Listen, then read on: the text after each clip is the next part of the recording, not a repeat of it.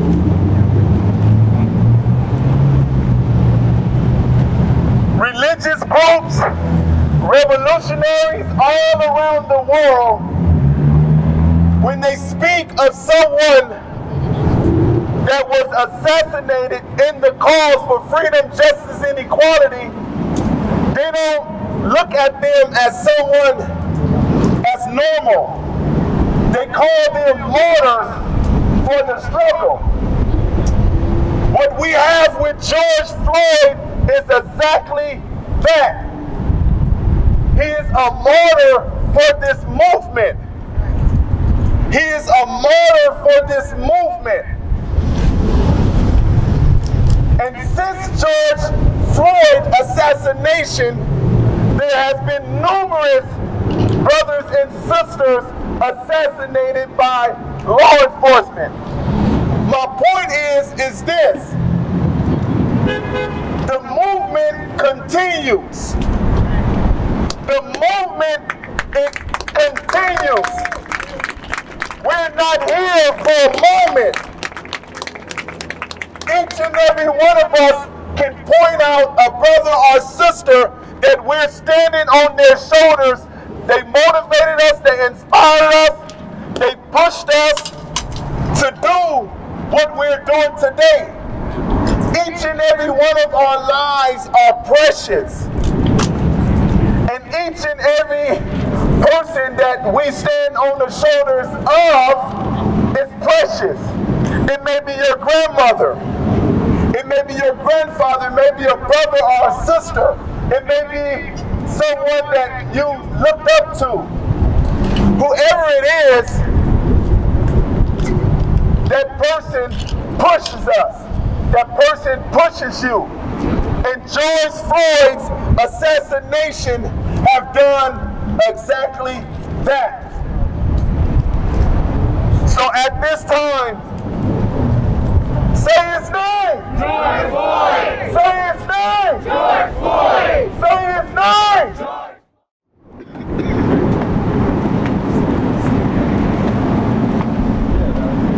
Thank you to Vision for having me come out here today, and to honor to be able to recite this poem in honor of George Floyd, George Perry Floyd Jr., man, father, and a member of his community.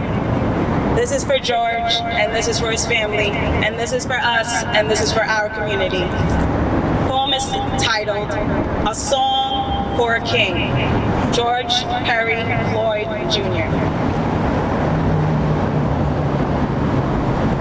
How many years does it take to make a king? You were a king from birth. I can imagine young George Floyd learning how to use his God-given powers, how to live like a king, how to inspire like a king, how to talk and walk like a king, how to reason and deliberate like a king, how to love like a king. Thoughts you probably thought daily. You shared your greatness with your children, not just a king but a father, shared vision and hope in words spoken, dreams that you dreamt they will now live out for you. Your kingdom lives on. Your kingdom is strong. Millions upon millions of people around the world rooting for your kingship to change the laws of the land. Your power lives on. We had to let pain transform into purpose, memories like seeds for tomorrow. George, you have built a lasting empire of change. You did it. You changed the world. You did it. You changed the world. Eyes open that were once closed. This fight is not finished, but now there's newly opened doors. You held your head high. You're a king. You love like a king. Giver of joy, you're a king. You walk this earth like a king. You learned how to use your power. Now we stand here, hearts full of love. It's more than hashtags and t-shirts. Our hearts broke when you stopped breathing. Screaming, I can't breathe! It can't just be about hate and pain. Black men's lives matter. George Perry Floyd Jr.'s life matters. Black lives matter. It has to be love over everything. Your name will now signify freedom. Your name is a freedom song. A song of freedom. A song of freedom. A song of freedom. I can't breathe. Your last words are still reverberating through the earth, shaking us, moving us through your pain and your love. His story is still being made, and this work is not done. So we will keep working, and you just rest in power.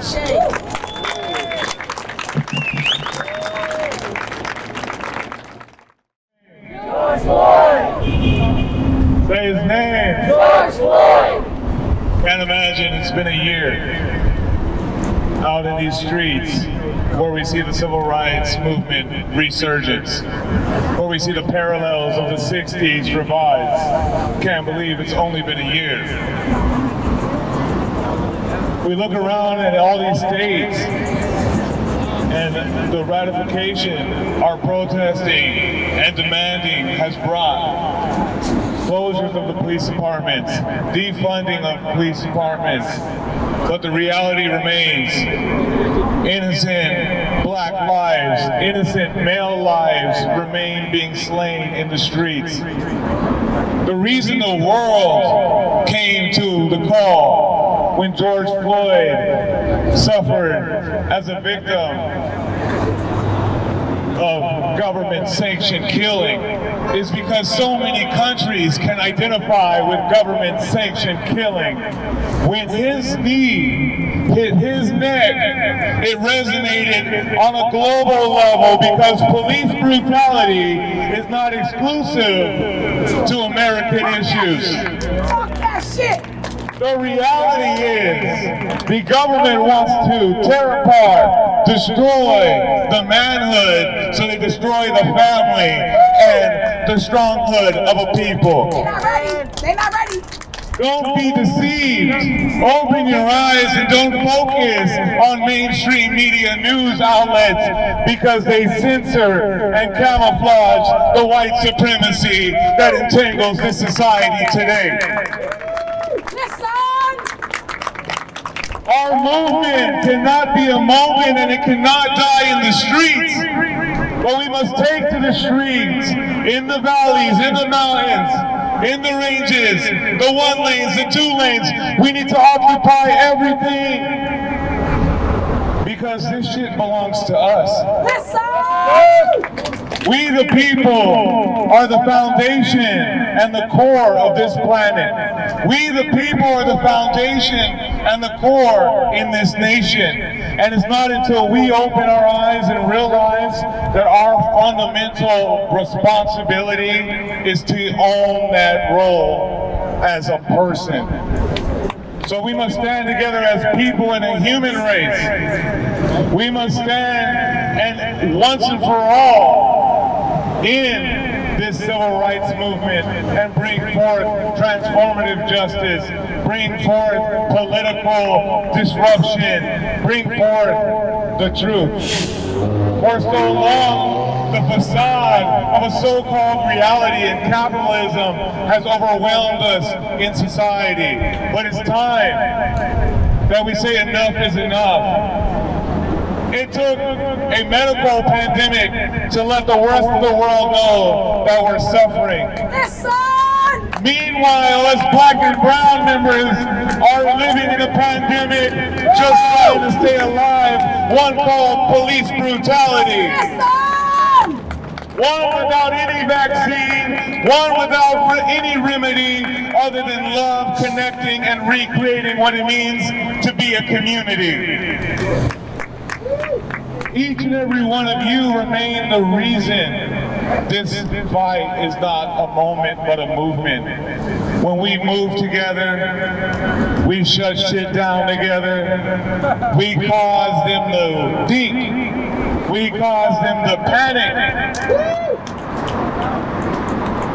Why do we cause them to think? Why do we cause them to panic? Because on a day-to-day basis, the trans community, the black community, the brown community, the Palestinian community, the Colombian community, black Brazilians live in a state of panic, in a state of constantly thinking, is this going to be the night that I die? Police officers say, you don't know how dangerous it is to deal with a traffic ticket.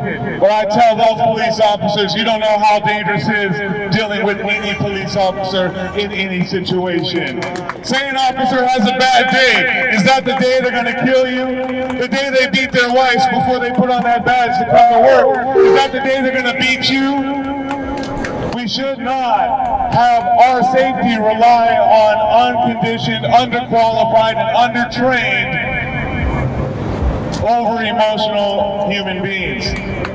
Our policing should rely on us, the communities, and we should establish the rules and the realms of our policing, not on an institution that came from slave catching in order to maintain the status quo and suppress the black and brown communities. No more. Not in Los Angeles, not in New York, not in Minneapolis, no more. Not in Gaza, not in Colombia, not in Brazil, no more. So say his name. Say his name.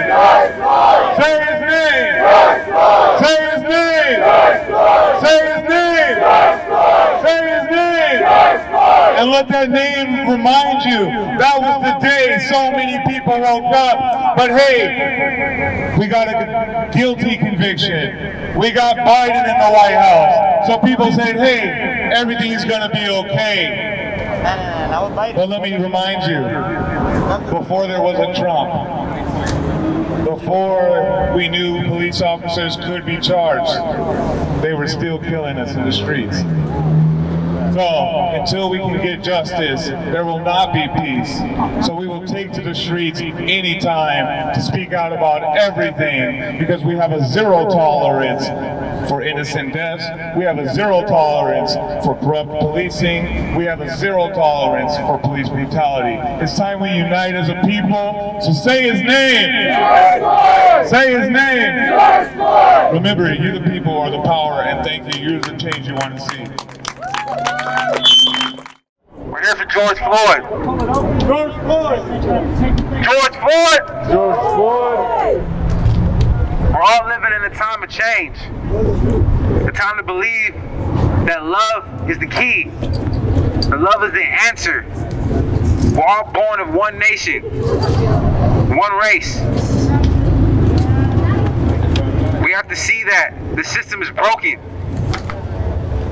We need our men to be at home with their families. We don't need to be worried about police brutality. We don't need to worry about if we're going to make it home at night, being pulled over.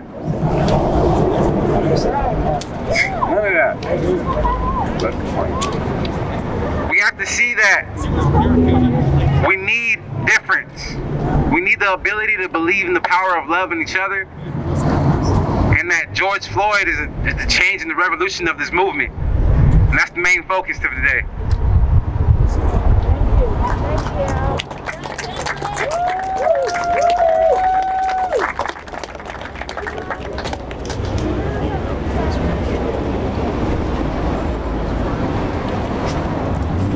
Hello everyone.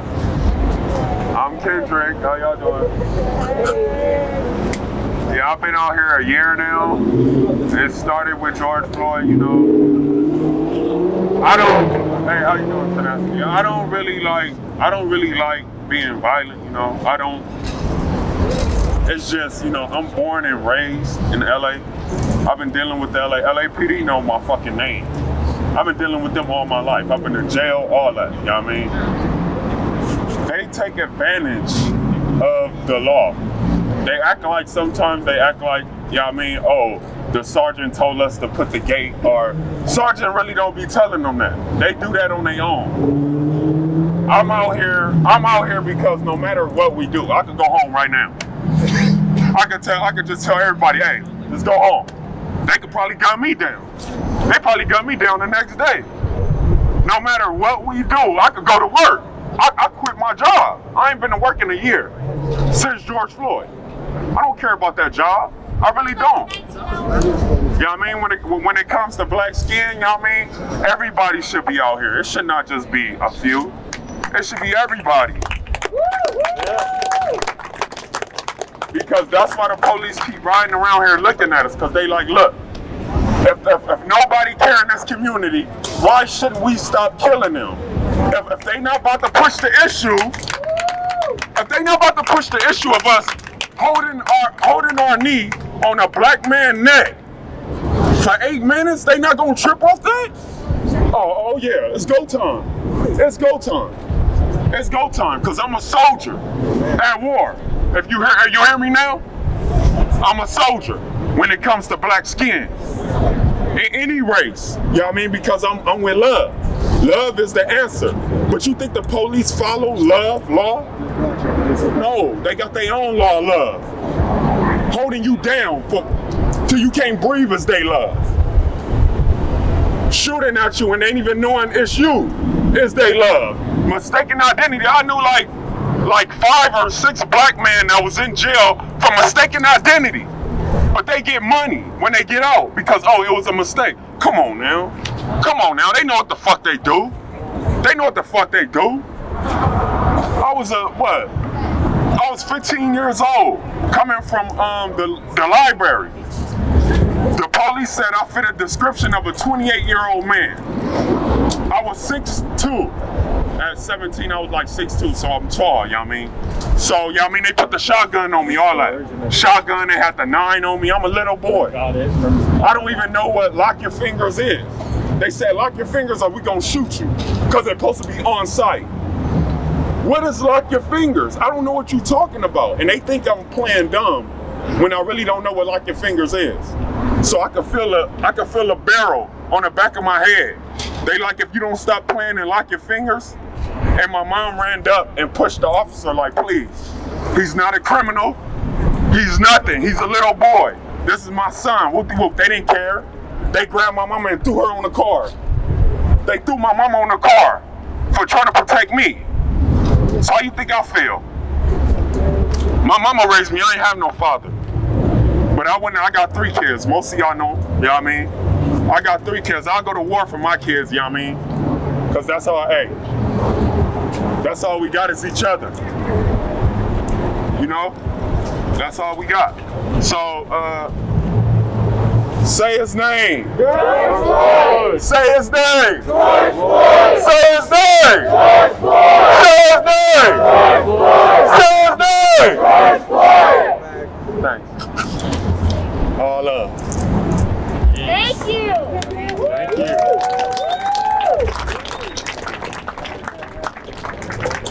Part of the struggle that they do not want you to fucking have. They don't want you to have joy. And that's why I focus on music so much. That's why I focus on safety so much. Because they want me to be in danger. They want me to feel alone. And that's how I know they want everybody else to feel. So I want to emphasize those things, you know? Like when it comes to unity, put your interpersonal stuff aside. Focus on conflict resolution. Focus on nonviolent communication. Like focus on the things that are gonna help you not just as a protester, but as a human being, so that you can have the most influence as possible with helping toward fucking Black liberation. Because without Black people being free, none of us are going to be fucking free. Okay? Let's be clear. Without Black liberation, there's no liberation. Can you repeat that? Without Black liberation, there ain't no liberation. Without Black liberation, there ain't no liberation. Without Black liberation, there ain't no liberation. Without Black liberation, there ain't no liberation. So let's be clear on that. Put your personal shit aside, you know? So that you can be a better person for the fucking movement. We fucking need you. Stand the fuck up. Where the fuck is your head at?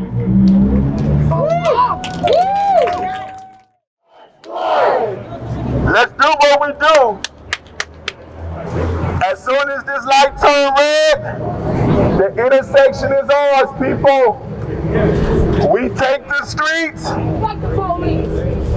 as we always do. The same time that they killed, assassinated George Floyd, that's how long we're gonna be at this intersection. Say his name! George Floyd. Say his name! George Floyd. Say his name! George Floyd. Wall Street!